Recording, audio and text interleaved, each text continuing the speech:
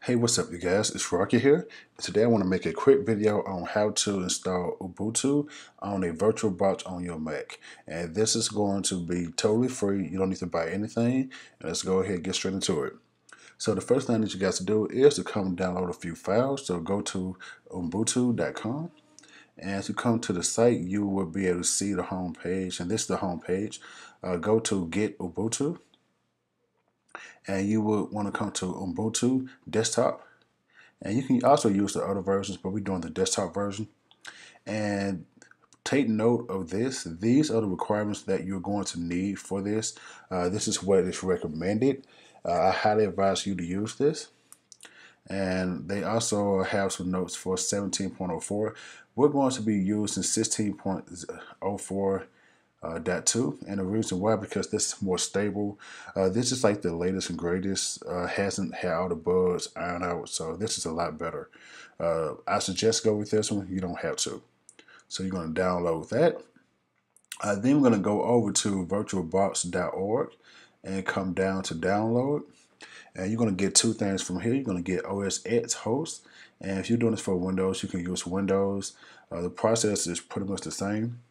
And I also want you to come and download this extension pack. So click on this link here, and you should have 3 files once you download everything. You'll have these 3. You'll have the extension pack, and you'll have the Virtualbox Dmg, and you'll have the ISO file from Ubuntu. This ISO file is about 1.5 gigs.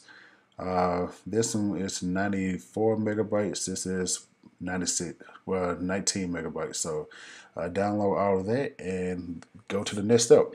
So the next step would be to go ahead and go to the VirtualBox Dmg, and let's go ahead and install that. So as you double click on it, you will see virtualbox.pkg. Go ahead and double click that, and we're going to install it. We're going to hit continue, install, and you got to put in your password, put it in. Me, I just use my fingerprint reader, and this shouldn't take too long. I do suggest that you have a pretty new MacBook to do this, or iMac. Have something that has some power. Older devices might struggle running a virtual machine. So after you have done that, you should be able to look inside your application folder, and you should see the application inside of that folder, and it should be right there at the bottom. So let's go ahead and open that up. And here is VirtualBox. So the next thing I want you guys to do is to come up and go to VirtualBox at the top and go to Preference. Then come over to Extensions, and let's go ahead and put in that extension pack. So click on the box here to the right, and you're going to go to that folder that you have your extension pack. I have mine on my desktop, so here it is. And we're going to add that in. We're going to click Install. And I'm going to hit I agree. You're going to put in your password.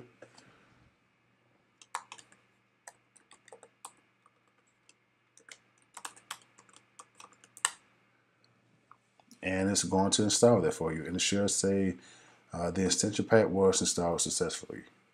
And go ahead and hit OK.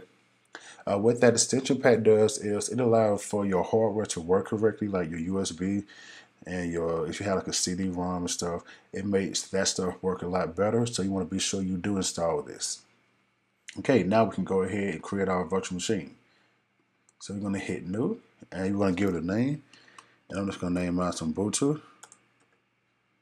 And we're going to be using Linux. You have Microsoft Solaris, BSD, Mac, so you can put up different things on here if you want to. And we're making our 64-bit. I'm going to hit Continue. Now this is the part that comes down to your preference. At a minimum, you got to have 1 gig. So you see it says 1024. You would think that it say 1000, but actually 1 gig is actually 1024.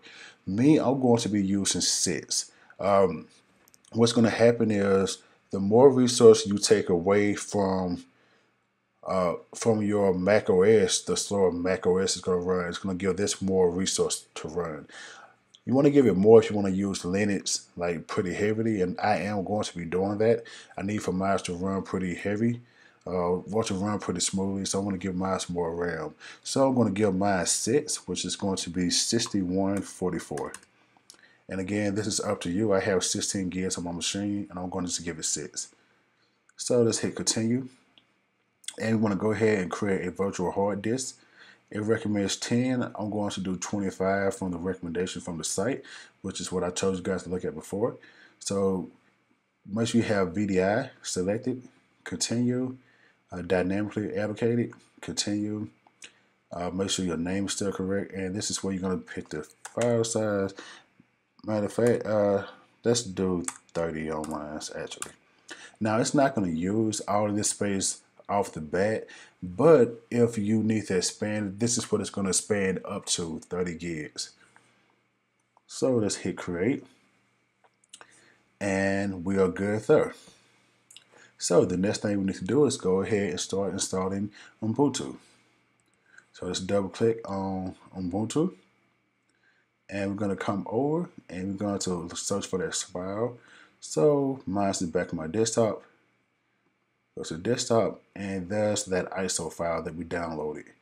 We're going to select it, hit OK, and hit start. Now it's going to run a couple of things and let me make this big so you guys can see it better.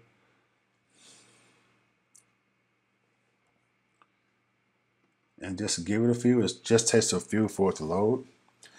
Now, depending on how much power your machine has, this might take a long time, might not. Mine shouldn't take too long, maybe 5 minutes at the most. If you have a slower machine, it can take up to maybe 20, maybe 30. And we're just letting it load.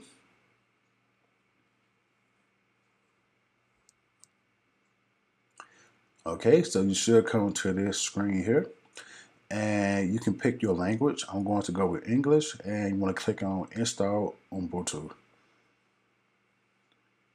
And if you would like to, you can download the updates while installing Ubuntu, or you can wait till later. I'm going to wait till later just to save time.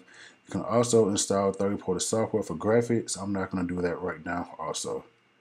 So we're going to hit continue. Make sure you have erase disk and install Ubuntu. Now this is not going to erase anything on your Mac. This is talking about the virtual machine. There shouldn't be anything on it unless you are overwriting another machine.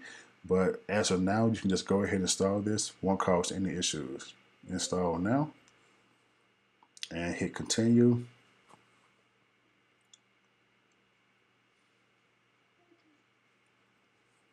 And next thing you want to do is pick your location. And I'm inside the Phoenix area. I'm going to hit continue. Make sure that your keyboard that you want is selected. You can also auto-check it by typing things. I'm not going to do that. I'm just going to use my US one. Continue. And you come in and name it here. I'm going to name mine Rocky. And that's good. Let's give it a password.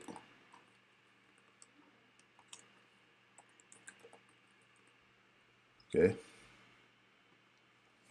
And we're just going to hit next, and it's going to start installing Ubuntu. Okay, so once it's complete, it's going to say restart now, so go ahead and click that.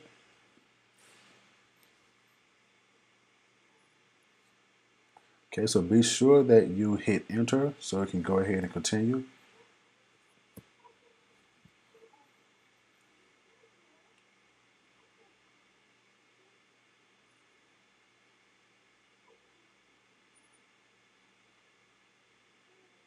Okay, and now we have the login screen. Let's go ahead and log in.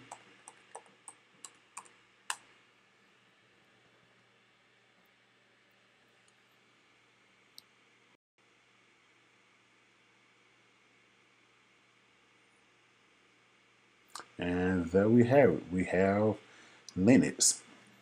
Okay, so that's pretty much it. If you guys have any questions, let me know in the comments section, and I'll get to them as soon as possible. And until next time, peace.